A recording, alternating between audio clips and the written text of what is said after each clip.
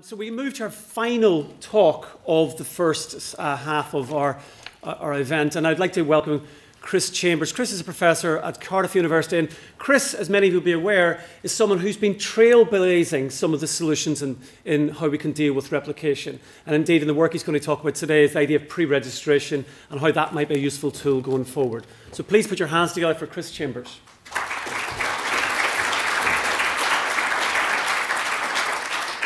Right, thanks very much. Thanks to the BPS and Royal Society for putting on this great event. I was just thinking during Dorothy's talk that it's really easy, and we've had this discussion for decades now about what we should be doing in research to improve reproducibility and transparency, but there's not as much discussion about why we should do it and what's the benefit for the individual. And I think, as Marcus first pointed out, all of this stems from the fundamental rift in the incentive structures in science. On the one hand, we all know, everyone in this room and everyone who's ever done science knows that what's best for science is high-quality research that's made public and is made as transparent as possible, regardless of the outcome. But what's best for you as an individual scientist is to produce a lot of publishable results.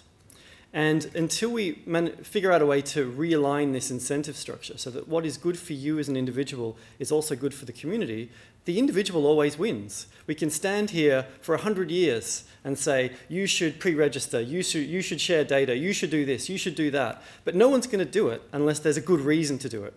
And that's been my focus for the last few years, to try and develop an approach, a procedure, a philosophy that brings these together.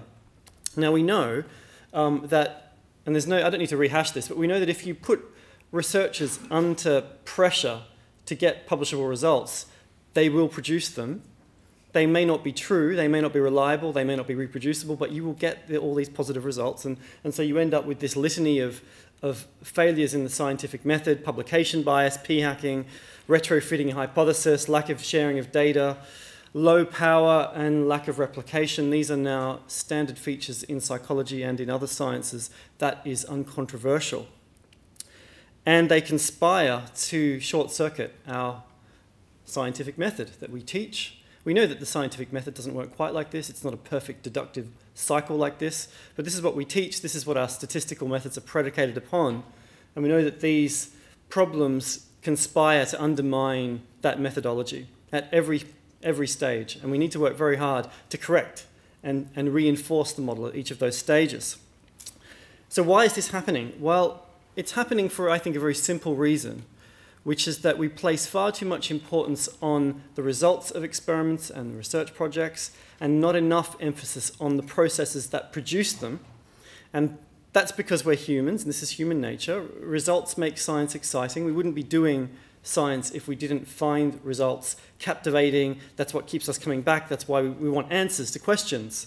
But the minute we start judging the quality of science according to the results and deciding what should be seen in the public domain according to results, and the minute we start judging scientists themselves according to their results, then we are soft science. We have fallen. And that is the problem that we need to solve.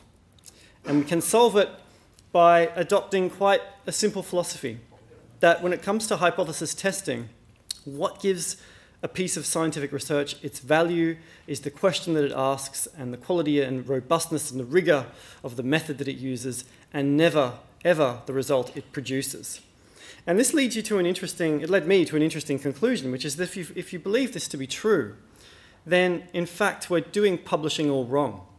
We in fact should be making editorial decisions at journals in such a way that the decision maker is blind to those results, because the results can only bias you. They're not something that should inform your judgment about whether a piece of science is publishable or not.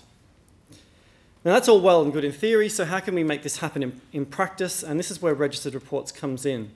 So we set up registered reports 3 years ago in the journal Cortex, and the idea was to try and incentivize a more radical, different way of thinking about publishing. There are 4 key features. The first is that researchers decide their hypotheses, their procedures, their main analyses before they embark on data collection.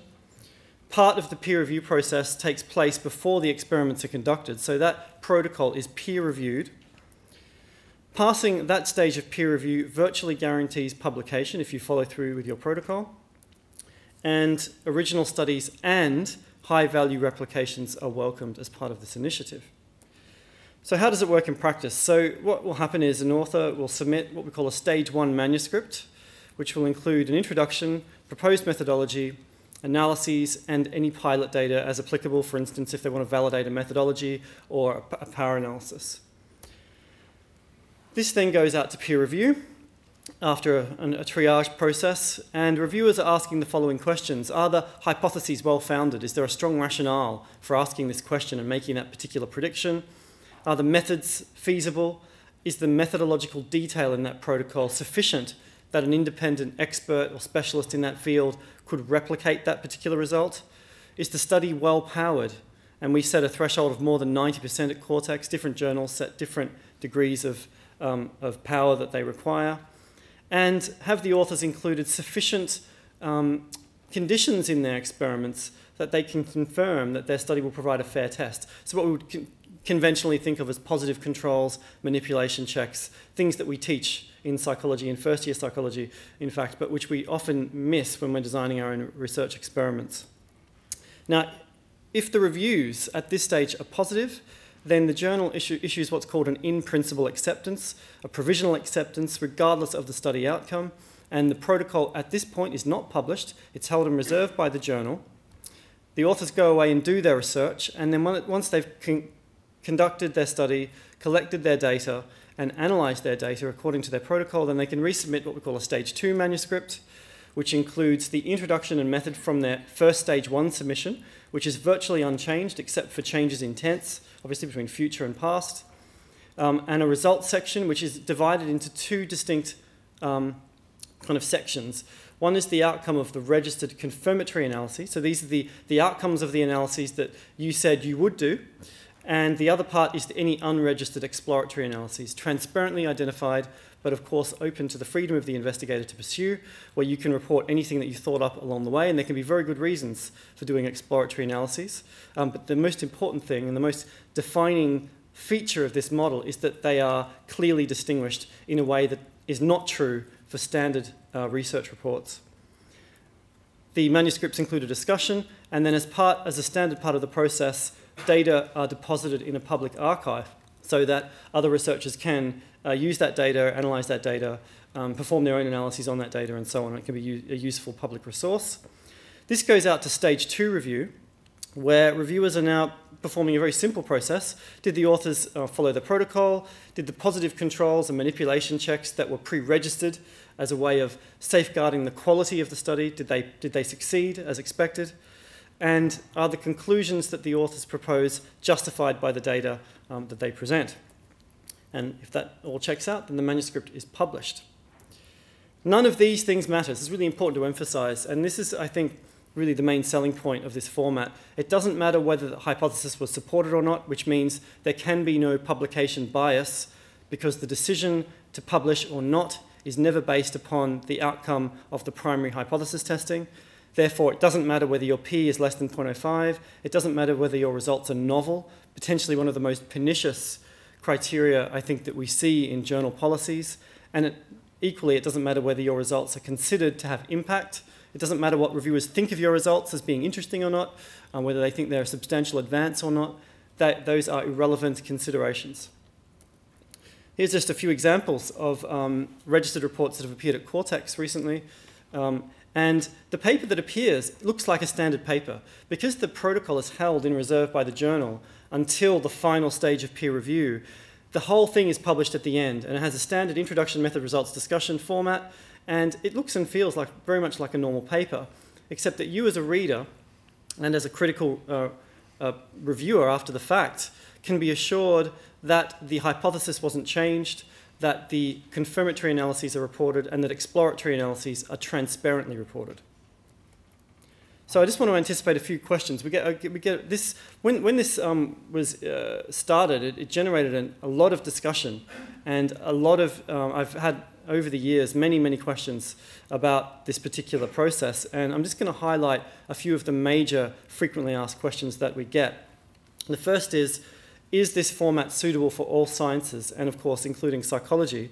And the answer is, it depends. It depends on what you're doing. So it really is applicable in any area where you're engaging in a priori, deductive, hypothesis-driven research, where one or more of these problems that afflict us apply, various forms of bias, post hoc hypothesizing, and so on. This format of publication can help address those problems in any area. So it doesn't really matter whether it's psychology or biology or even some areas of physics. What's to stop researchers from pre-registering a study that they have already conducted? I love that this comes up so much. It shows how kind of willing we are to entertain the idea of gaming the system in quite extreme ways. That this can't be done with a registered report without committing fraud, because when authors submit their data files at stage 2, they're time-stamped, so to prove that the data was collected on a particular date. And authors must also certify when they're resubmitting that all data in their primary experiments was collected after and not before provisional acceptance of the protocol. So if you were prepared to therefore pre-register a study post hoc, you would be deliberately lying. And I think that's quite rare, and I don't think many of us would consider taking it such an extreme path. And if we were, we wouldn't bother going through a registered report anyway. We would just make up the data and send it to Nature. In any case, imagine if you weren't prepared to go that far, but you were prepared to just have a punt, to run a study, get a result, and then send your protocol in and attempt to pre-register it after the fact. You'd find that that would backfire anyway, because reviewers almost always ask you to amend the procedures. And unless you have a time machine, you can't change a procedure you've already conducted. However, all of those things being the case, it's important to emphasize that this format of publication is not a fraud prevention tool. That's not something it was ever designed to be. It's instead a mechanism for incentivizing what we would all consider to be best practice when we're engaged in hypothesis-driven deductive science. What's to stop registered reports from becoming a dumping ground for inconclusive results? These are actual questions I've had in the past. A fair point, because if you were to imagine this format being applied in the current climate, you would see a lot of inconclusive results both ways because of the low power that we know about in the psychological literature that we've known about for many, many years. However, for registered reports, the a priori power requirements help overcome this problem, so requiring high power increases the evidential value of both positive and negative findings. And also, I think it's important that we start to embrace methods which are in fact older, but have only been adopted more recently, the Bayesian inferential hypothesis testing approaches, which can, unlike frequentist tests, provide positive evidence of absence rather than being limited to concluding absence of evidence. And when you put these two things together, you end up with quite a powerful way of ensuring that whatever is published, regardless of the outcome, will provide an informative contribution to the literature. Will this limit exploration or stigmatize exploratory research? It's often said, when people say the word pre-registration, the automatic response you get from people is, oh, what about exploratory science? What about serendipity? This is going to tie my hands. This is going to limit my ability to be a creative genius. This is not the case. In fact, with registered reports, there are no restrictions on being creative and doing exploratory analyses and unregistered exploratory analyses. The only thing is that they are transparently reported as such, which helps everyone. It helps us as investigators avoid Richard Feynman's famous quote of fooling ourselves. It avoids us fooling each other, and it helps improve the reproducibility of the area. We launched this in 2013, as I mentioned, in Cortex, and at the time, we felt that it would be worth raising the public profile of this initiative. So we convinced around 80 senior scientists and members of journal editorial boards to sign a letter with us calling for this format to be offered throughout the life sciences and indeed social sciences. And encouragingly, in those 3 years, we've seen now the format approved or launched at 26 journals, the most recent just being a few days ago. And there's something interesting about this, which is that even though most of us who have promoted this format have done so from the platform of psychology, it's been picked up in some interesting areas. So you can see here not just psychology journals, but psychiatry. There's a special issue in eLife on cancer biology. We're seeing Journal of Accounting Research. This is fascinating. I didn't even know this was an area of investigation. But there's an area called empirical accounting, which performs hypothesis tests on financial records extracted from companies. And they do basically the same thing we do with a completely different sampling approach and a different set of questions. And registered reports is gaining traction there. We're seeing it in areas of political science and more sort of organizational and media psychology. And one that I want to pick up on is, given this where we are standing today, is at a journal called Royal Society Open Science, where we launched registered reports in November 2015. And the nice thing, the unique thing about here is that this journal publishes science across more than 200 different specializations. And what we've done is we've launched it across all those areas. So it doesn't matter whether you're a psychologist or a chemist, physicist, biologist, it doesn't matter. This format is now available to you as a researcher. So this is going to be a very interesting litmus test for the traction and the need for this format in these different areas. And if you navigate to the RSOS page, you can find more details on that particular format. In addition, for those so interested, we've set up an information hub on the Open Science Framework where we provide a long list of frequently asked questions about this format. I think there's over 30 now. It tends to grow, but it's sort of plateaued at the moment. We haven't had a new question for some time. But it also lists all of the journals that are currently offering the format. It links to the author guidelines for those specific journals. It provides resources for editors. So if there's any journal editors in the room who are interested in adopting this format, it provides a lot of materials. For instance, cover letters that you can send to reviewers, template decision letters. And it also provides a description of the process and how it applies in different contexts. So this web link here is a bit obscure, but if you just Google registered reports, it comes up as the top hit. Now, as we look forward and look ahead in the coming months, we're going to see this format go even further. So we're going to see it offered by more prominent journals over the next 12 months. And we're also going to see a new form of registered reports spring up in partnership between journals and funders, where the stage 1 protocol that is submitted to a journal is actually very similar to a grant application in many ways. It's just a very specific, very precise grant application. So it would be very interesting, wouldn't it, to try a format of registered report where the journal and the funder simultaneously review a protocol and the decision to publish is made at the same time and by the same group of people as the decision to award funding. And that's something that we're in very positive discussions with a number of journals and funders. So that's something that could quite radically change the landscape because it shifts some funding out of the traditional pot where the emphasis is on novelty, innovation, risk-taking and creativity and moves it into an area where those things aren't completely nullified, but issues of transparency, reproducibility and rigor are raised to the same level. So I'll leave it at that. Thanks for your time and do come and chat with any of us afterward if you want to hear more about this. Thank you.